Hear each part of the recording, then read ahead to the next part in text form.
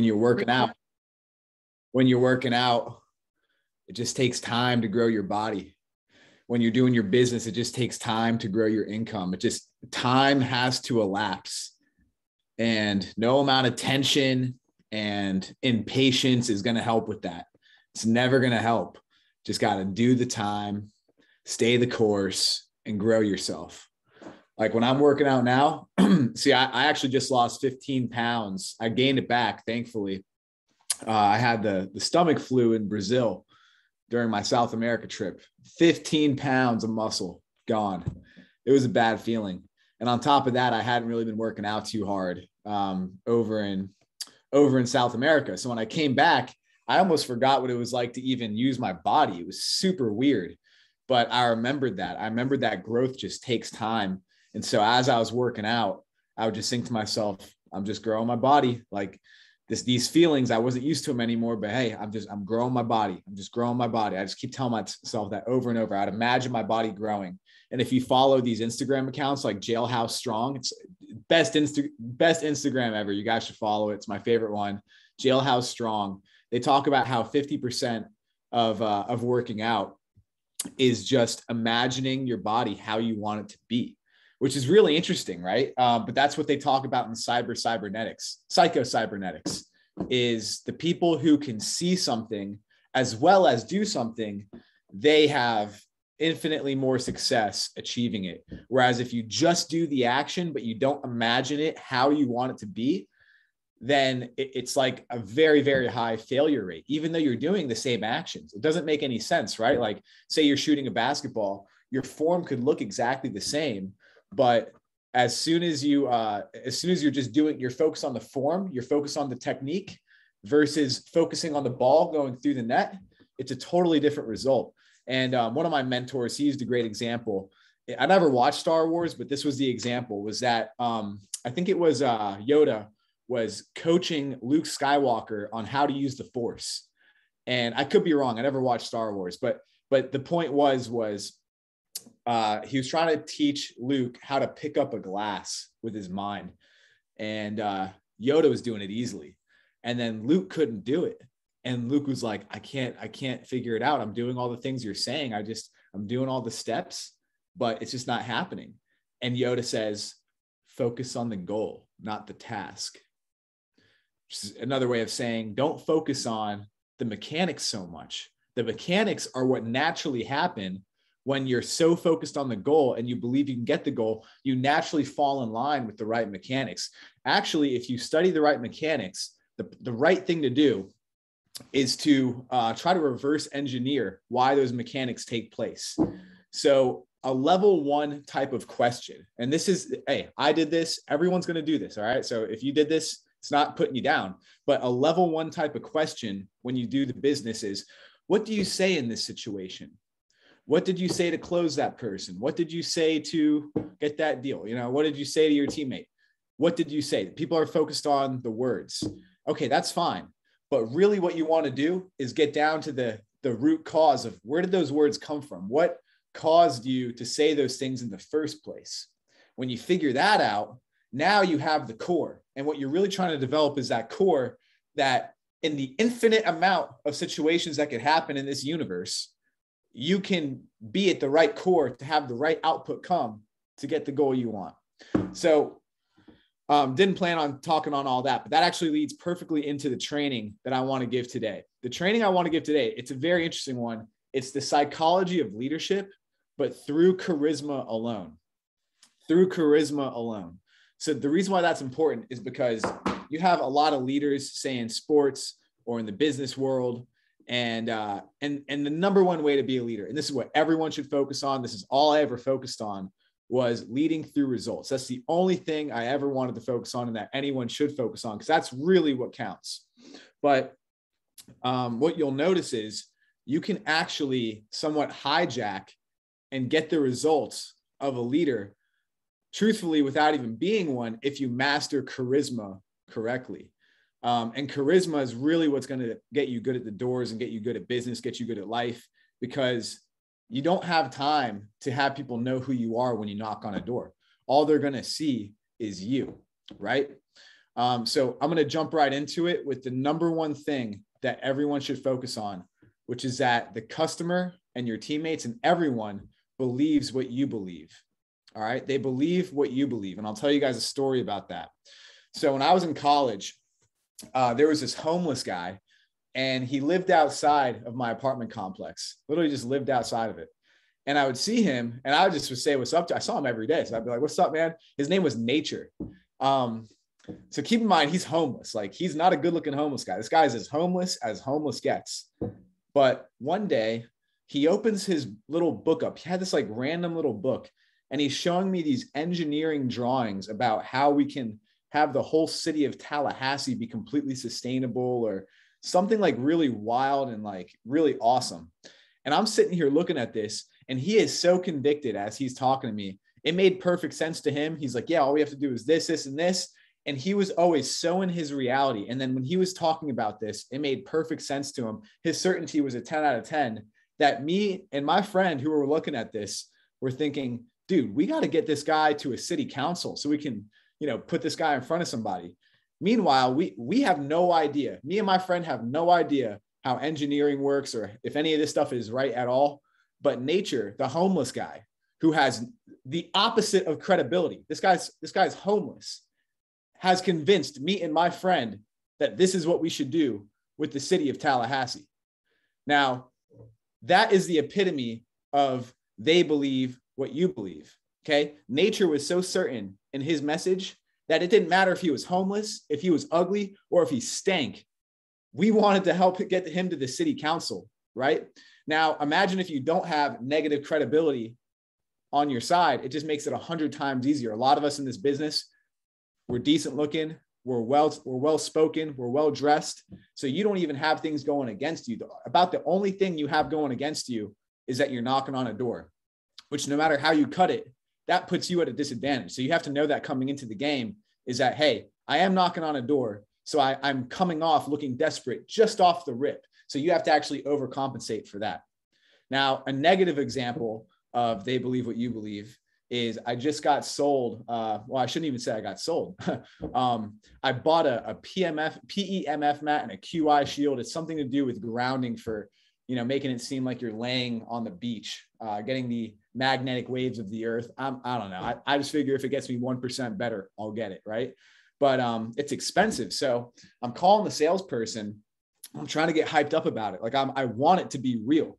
So I'm calling the salesperson, and there's no enthusiasm, and they're sounding like they're just not giving me any certainty. And he's kind of just relaying information, but he's not giving me his true opinion. Now, here's the problem here is that I have no idea if this works. I have no idea how this thing works.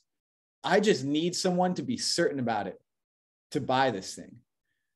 That's how our customers, I would say 90% of them are with solar. You have 10% of customers that think they know everything, right? Maybe a little more than 10% if we're being real. But let's just say that 10% think they know everything about everything, right? Okay, your conviction can still actually get them past and get them to do a deal with you. But then you have 90% of people that know that they have no idea about anything. They don't know what they don't know. And the only thing that they're going off of is what you believe. So keep that in mind, that if you're not getting deals, it's usually a conviction issue. It's not that you don't know enough or that your sales lines are bad. It's that your certainty level needs to be higher, that there's no way this can hurt their situation, that you're purely just giving them something, and that it's easy. And that's a big thing that you want to hypnotize your brain to think about, is that it's not hard, it's easy. So that leads into the next topic that I have. Before I do, does anyone have any questions on that, comments on that? Check the chat real quick. Quantum energy. Thank you, Cole Willis, for sharing that. Okay. All right. So that leads into the next thing. I want to shout out Tony Robbins, right? Because Tony Robbins was who taught me a lot of this. So Tony Robbins started out as a therapist. Now he's a motivational, life-changing person. He gets paid ungodly amounts of money to coach the best athletes in the world one-on-one. Like, he's just a true performance coach. But before him, and what a lot of therapists still do, is therapists would try to get down on the level of the patient to try to help them out. So for example, I was watching this documentary this week, and it was based on people with really, really bad anxiety or OCD disorders. This one girl could not even go into an elevator because she was so afraid that the elevator was going to fall and crash and kill her. And that was just the start of it. She couldn't go on a subway. She couldn't go anywhere in public. She was wrecked. But these are like very easy things to do. It's like, just go into the elevator, just go in the subway. Like, it's not hard. It's not scary. You know, it's nothing. So this therapist, what she would do, and this was not helping at all, was whenever she was trying to get the client to go into the elevator, she would be like, I know this is super hard. This is very, very scary, very scary. I know what you're going through. I'm here for you. You're doing great. I know this is difficult. And she kept on repeating how this is hard, how this is scary. This client, if it had not been for this client to be so motivated to beat this fear, she would never have gotten in that elevator. It took her like half an hour to get in the elevator and even close the door. And she almost had a mental breakdown because the lady was like continuing to tell her, hey, this is hard. Hey, this is scary. Now, what Tony Robbins does is the exact opposite. Tony sees the person being scared, sees the person being, not in the right state of mind, boom, comes in with a ton of energy and doesn't care at all to be on the same rapport as the person that he's trying to help. He knows that for the person to get helped, they have to be in a completely different state that they're in now. So for example, this girl who couldn't get in the elevator, she can't believe that getting in the elevator is hard. That's going to make it harder. The girl has to believe that getting in the elevator is easy. Getting in the elevator happens all the time. This is completely normal. You don't even have to think about it. It's just the most normal thing in the world. Now, whenever I was like really on some hot streaks, and it's very important when you're on a hot streak to track how you're thinking and how you're feeling. When I was on my hottest hot streaks, I would always think to myself, I'm just doing my job. I'm not even doing anything. People would be like, what are you doing? What are you saying? Dude, I'm just doing my job. In other words, this is easy.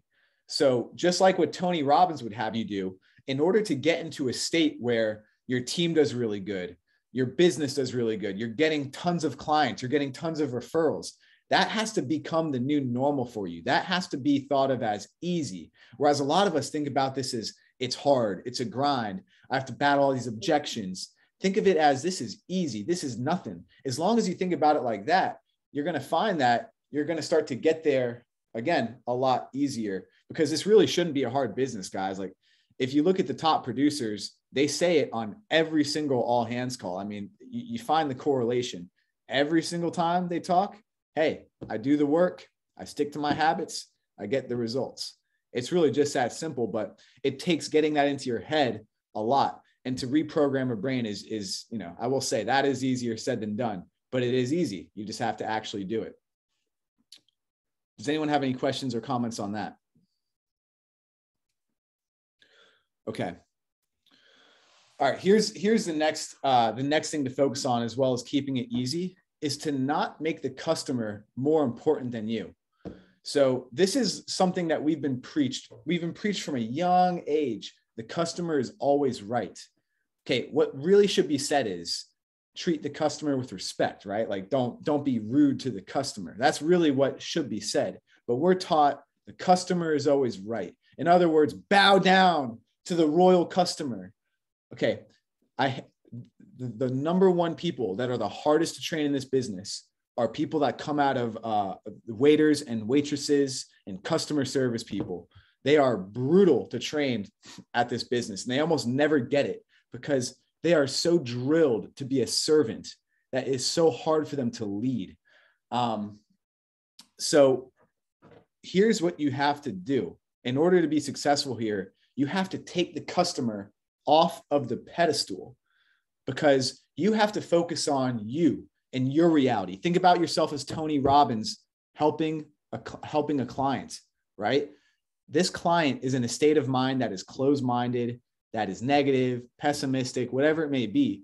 You have to get them into your state in order to get a deal. This might include breaking rapport. This might include not mirroring and matching. You guys have heard about mirroring, matching. If the customer is chill, you be chill. If the customer is mad, you be mad.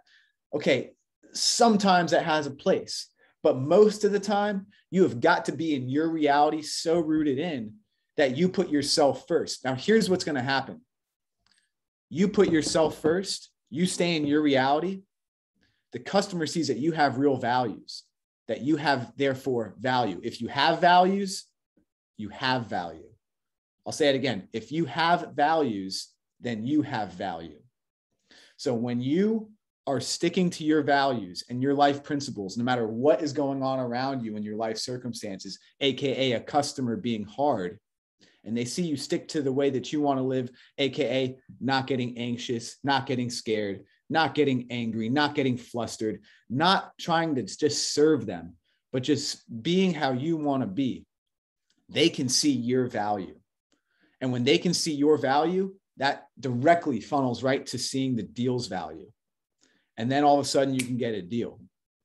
But what happens most of the time, and you've really got to focus on this, is that things might not be going your way, or you look at this customer and maybe they're someone that looks like they're not going to do the deal and you just prejudge them in your head, right? Never prejudge. I've had customers that are 95 years old. I've had customers that look like they were just housewives. I've had customers that were scientists, doctors, engineers, all the, you know, just any person in the world, young people, old people, medium people, it doesn't matter. Like everyone can be a customer, but maybe in your head, you've prejudged that they look like they're going to be a hard person and that you can't get this customer.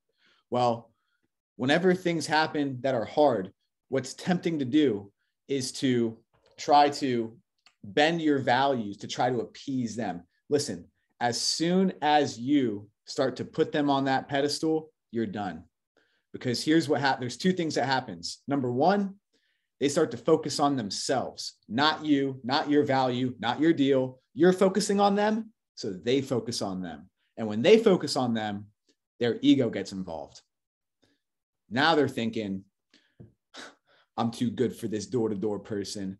I should get the best deal. I should shop. I should research. All of a sudden they become this expert because they're focused on, now their ego is all involved.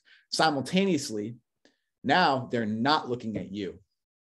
So when they're not looking at you, they can't see your value. They can't see your deal. That's why it doesn't matter if it's in a relationship, if it's with a business partner, if it's with a customer, you can't put people on a pedestal because it's not real. It's not accurate. And they will not be able to see your value. And you're just going to force them to look at themselves if that's what you do. This is the psychology behind it.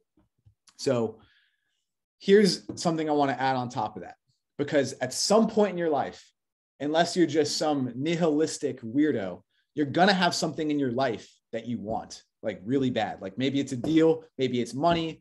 I don't know. It could be like literally anything, right? And in that circumstance, it's going to be tempting to get like stifled and locked up and not be that carefree, fun, abundant, loving, honest, relaxed, abundant person that you are. And instead, you might feel tempted and like scared to like shrink up, like, oh, I don't want to lose this deal. I don't want to lose this situation, right? So it would be great if we could just say, yeah, just always be that abundant person. But there are going to be times, and the way to practice is to be brave in any circumstance. So always go for what you want, but be brave and stick to your values no matter what you want. Okay. Like this is stuff that's kind of like common sense, but you have to really notice if you find yourself slipping. And if you're not getting deals, focus on, all right, and be self-aware. Am I in my reality or am I in the customer's reality? And you can always tell by your feeling. If you're not having fun, if you're not being carefree, if you're not being honest with yourself and just, you know, if you're not enjoying yourself, you're not in your reality. You're in the circumstances reality, AKA the customer. Well, here's what happens next. You start having fun. You start being carefree. Now there's another fear that comes in. This is the fear of losing deals, of losing because of it. There's two things that you have to remember with this. The only way to win in the game of life is to play the game of life. So the only way to get the relationship you want, the money you want, the body you want. The only way to do it is to play the game.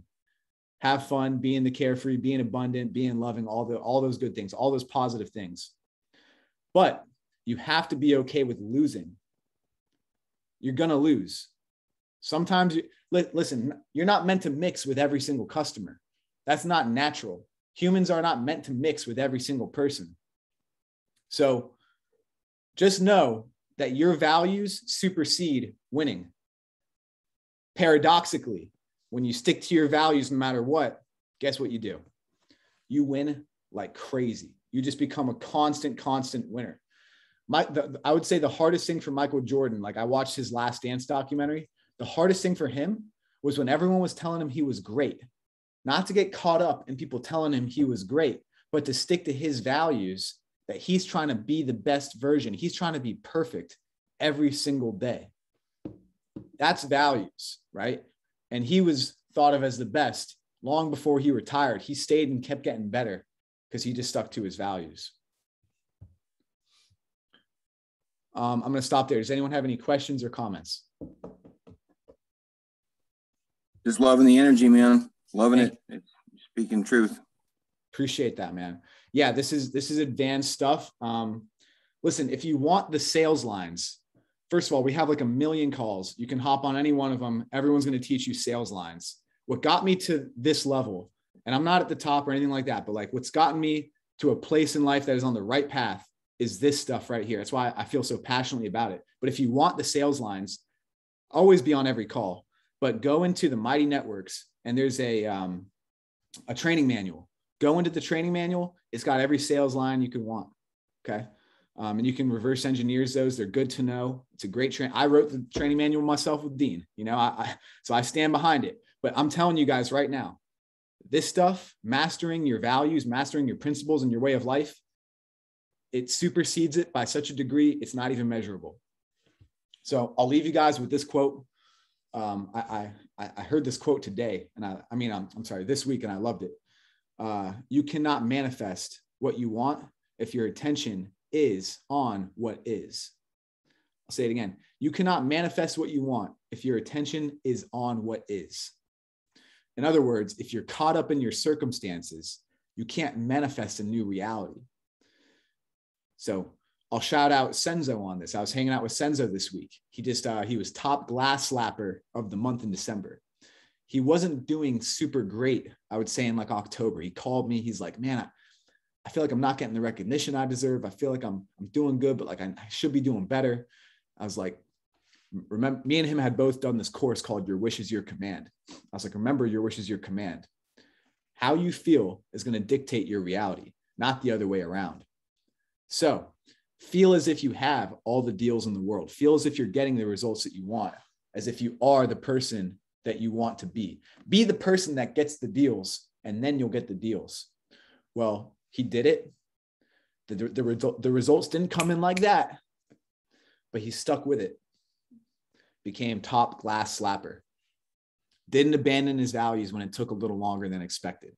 That's a huge thing to look out for. When you start doing new things, guys, it's going to take a lot of conscious focus. And therefore, it's going to feel like it's taking a lot longer than it actually is. If you really look at the time that you've spent doing, say, this business, it might feel like a whole year has gone by when maybe only a month has gone by. That's the perspective. It's so screwy like that. So 2 more quotes.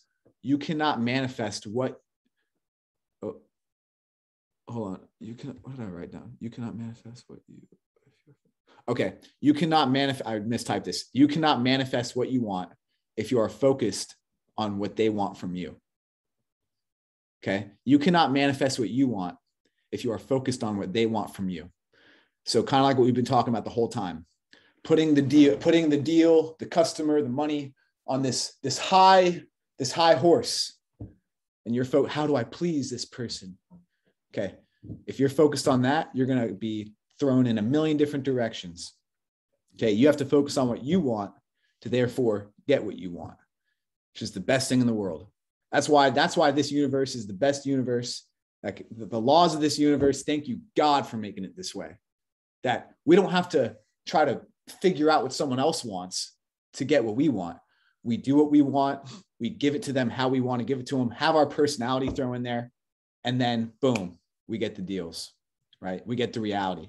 We get the riches. You get to wake up every day with thousands and thousands of dollars of residual income coming into your bank account because there's installs going in every day and you built up a business that's lasted for decades. And last quote, the ancestor to every action is a thought. The ancestor to every action is a thought. So make sure your thoughts are positive. Don't sit there and explore negative thoughts. It's a waste of time. And don't be thinking about deals nonstop, man. It makes you crazy. The number one way to put stuff on a pedestal is you obsess about it. Stop obsessing over what to say to customers and customers in general. Focus on your own reality. You know, have better thoughts and you'll have better actions and you'll have a better life. Appreciate you guys. We have a question here. When not knowing what to say, will charisma carry you? Oh, yes, absolutely. Great question. Cole asks, when not knowing what to say, will charisma carry you? Yes, it will, because 93%, I think 93% of communication is nonverbal. It's not verbal. So we're so focused on what to say, guys, but the reality is subcommunication is what's felt 93%. It's what's felt the most. So your energy. Hey, you know what? Along the same lines, I'll share this with you guys, especially because I see my boy Thon's in the group. Thank you for the compliment, Ethan. I was in Peru and I don't speak any Spanish, right? Not a lick of it. And I met a great girl who didn't speak a lick of English. And we had a great, great night. And we had just met each other. We communicated. We knew what we were thinking. We knew what we were talking. We didn't need to know the words. So listen, if you can speak English to a customer, which all of us can, thankfully, that's just game over. But you get your charisma down and you get your confidence and your reality down, and you don't sit there and try to serve them, and you just give it to them, man. Like they're going to follow your lead. And then you just mix in some of the right words with it, which are the easy part. And yeah, the charisma can carry you, man. Last thing I'll say about that is just know that if you're trying to figure out what to say, you're already in the wrong state, because you're coming from a state of, what do I say to get something? You gotta, if you're trying to get results, you have to come from the state of, I already have everything, even if it's not true. You have to come from that state if you want the results. So don't worry. Yeah. Scarcity mindset. Yeah. The abundant frame is, I can do whatever I want. I can say whatever I want, and I can get whatever I want. And that actually is the truth. I'm telling you guys, that is the truth. You have to have faith that is how the laws of the universe work. It doesn't matter what you look like. Literally nothing matters. It doesn't matter if you're homeless or anything. It doesn't matter. If you live that way, the world will respond that way, because the way you see yourself and the way you see the world is how the world's going to see you. The world is your mirror. So anything you do is the right answer because it's coming from you.